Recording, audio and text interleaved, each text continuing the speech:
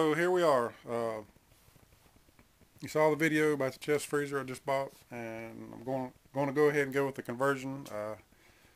Thought about it last night and this morning about whether or not to use the old chest freezer and as the new Keezer and just use this the new one that I bought, or the new old one that I bought, as my fermentation chamber. But I believe I'm gonna go with it. I like it. I think I can work with it and make a collar, and got a few questions to still figure out. But what I have done is I went to Lowe's this morning and bought some wood for my collar, and I went ahead with poplar wood, and you see it here. Actually, the first time I went over there, I got 1x6s, which are 5.5 inches wide, and dummy me wasn't thinking. I don't have a chop. My chop saw won't cut 6-inch boards. I wanted the extra space, and you'll see what I'm talking about in a minute. But my chop saw wouldn't cut a 6-inch board because I'm going to do the miter cuts and not butt them. And I couldn't find a miter box over there, like a plastic one, where I could cut it. So I said, the heck with it. I just took the wood back, or actually I'll take it back later. I haven't yet. Just went back and got some 1x4s. So the 1x4s are 3.5 inches wide, and what I'm going to do is this. I've decided, since I have rounded corners and I didn't want to try to set something on top and have like a square corner, I don't have a router or anything where I could make the edges of my collar as round as this. So what I decided to do was overhang, which a lot of folks do, and I know they do them different ways, and I'm going to try this way. I hope it works. Is overhang their collar just a little bit, down the edge here. I decided to get these little wooden stops, and I'm going to glue those along the bottom and leave myself a 1/2 inch here at the bottom. And if you can visualize it, this bottom lip of this will sit on top of this all the way around the corners, or all the way around the whole Keezer. The only other thing I'm really trying to figure out is, if you remember what I showed you in the last video, this, if I can not trip over all this junk down here in our junk room, this is the way the hinges are on this lid, and that just basically pulled out of this hole here. So I've got to figure out how to transfer that hole to the wood that's going to be mounted over top of it. And on the back part here, basically I'll just take some 2x4s and cut them to height to match the collar height, and bulk all this area up, and then drill a hole down in the wood, and hopefully I can line it up enough to get that pin in there. And I've already seen one guy that's done that, and he said it was plenty strong to hold. So even if I just do this much wood, like a nice block of wood in this area here, and if I have to bolt it through the back to give it a good strong bond or whatever, that's fine, because you won't see it. It'll be in the back. And the only thing, just thinking quickly about how I can come up with a template to transfer that, is to take like a sheet of paper or a piece of cardboard or something, and just try to get it on the corners, get it on the corner here, and line it up on the edges, on both edges, on the outside edges, and then mark that hole somehow with probably a piece of cardboard would be better than a piece of paper, and then use that after I get the collar on to transfer that hole. So that's all I've come up with right now. So I think that's going to be the most critical part and the hardest part to get lined up, to make sure my lid's on there straight. And if I goof it up, I've actually goofed up before doing something like that with some door jambs, trying to get some stuff lined up, and I drilled the hole in the wrong place, and I just took a dowel rod and put down in the hole and glued it down in there actually, and sanded it off real good, and it just basically filled up the hole, and you can drill a new hole. But maybe I can get it right the first time. I guess we'll see when we get to that point. But yeah, I'm going to get my chop saw out and get some measurements going, and start getting this thing together, and we'll go from there. I'll try to video it as I go and show you what's going on, so wish me luck. Thought I'd go ahead and show you what I got done so far today. First of all, I can get 8 kegs in this bad boy.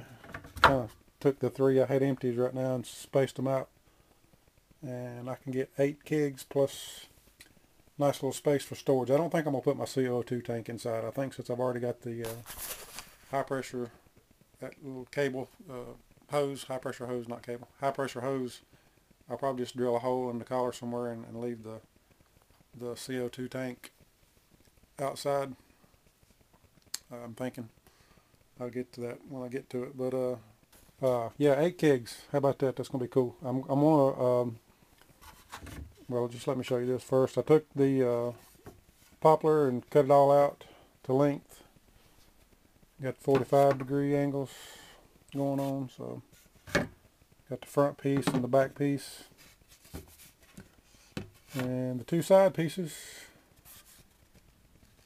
And I think earlier when I was talking in the video, I said I was just going to use liquid nails or Gorilla Glue or something, and I really wasn't thinking through everything at the time, but obviously I did need screws. I couldn't just glue it and expect it to hold it.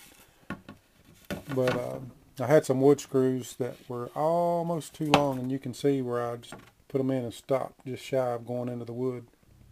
Like I say, I don't know if I'm going to leave this natural or put some sealant on it and just leave it natural or paint it black. Haven't decided on that yet, but the next thing I will do is drill my holes for my taps.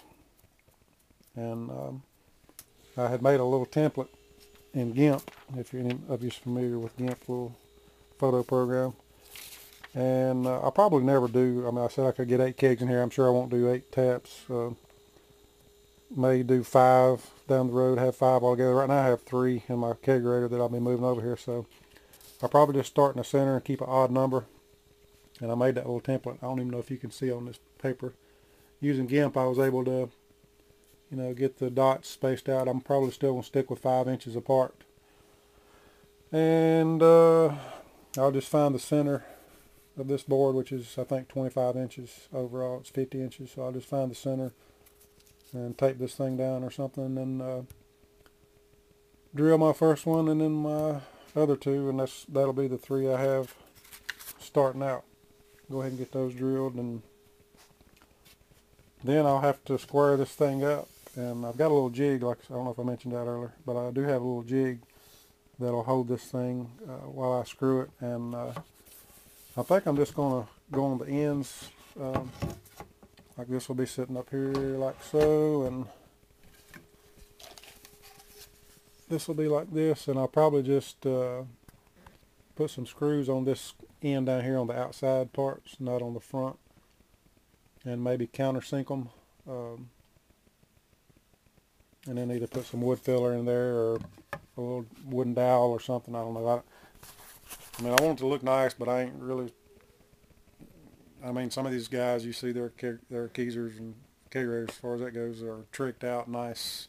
Look like something you buy off the showroom floor. And they're nice. I ain't knocking them, but I'm not going to do all that. But as long as it's functional and looks decent. I just hope I don't screw up my my edges when I go to drill my holes and get this get these holes on the edge there for the countersink. Hope I don't screw. I thought about using finishing nails. I'm still going to think it out before I do it, but I may I don't know. I may just use finishing nails. That way I can just pop them in there and put some little wood filler in and be done with it. I think 3 finishing nails would hold that just fine, and put maybe some liquid nails in there along with it. So yep, got to figure that out, and I've got to still figure out the template for the holes and try to get that all done after I get the collar. After I get this done and get the collar together, I'll set it on there and make sure it fits, and then get the template drawn for the corner post for the holes for the hinges, and then go from there, I guess. I've got to order, I guess I'll go ahead and order me another Johnson controller, because I'm going to have one. So it's going to be another little cost, but it'll be worth it. And I don't think I mentioned this earlier. I did buy some foam. This is the thickest foam my local Lowe's had. What is it, 3/4 inch. So I know some guys have mentioned that they don't even use foam on the inside top on the collars because the cold air stays in the bottom. I may put a recirculation fan in here to just kind of keep the air stirring around this thing. But I am going to insulate it, obviously, since I bought insulation, and I'll just after I get this thing set on here, I'll fill in the gaps as much as I can, at least get some insulation going on in there. And yeah, there you go. I don't know if I'll post this video. I'll maybe go upload it and see how long it is, and go ahead and post this part and have 2 or 3 parts to it instead of having one big long drawn out video. So there you go. Questions, comments, lemon.